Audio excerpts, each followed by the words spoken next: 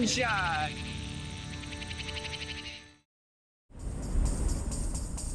Back in Virginia, Moonshiner Tim is anxious about his own illegal operation and how he can stay one step ahead of the ABC.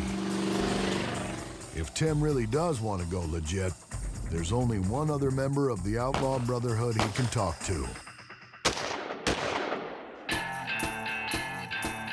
I've been making moonshine legal since 1987. I really don't want to expand on anything prior to that. Chuck Miller was one of the biggest moonshiners around. Ours is the best moonshine in all of Virginia.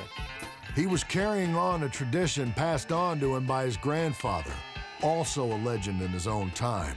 Some compared him to Popcorn Sutton. Well, they raided the house one day, and Grandpa got in a big fight. It was like 12 against 1. They beat him up pretty bad. Grandma had to call the priest in, give him last rites. He recovered, went on back to business again.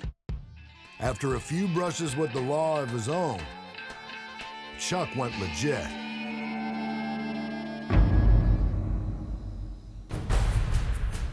But for Tim, it's a big risk.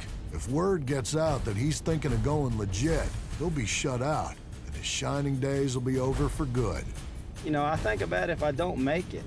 What if the government says, no, we don't want an illegal moonshiner becoming a legal moonshiner? Then it's kind of like I can't go back now. You know, I can't go back illegal because everyone knows, you know, I've done put myself out there in the light. I feel like I'm on a train and I can't get off of it. You know, I've done got on it and it doesn't stop.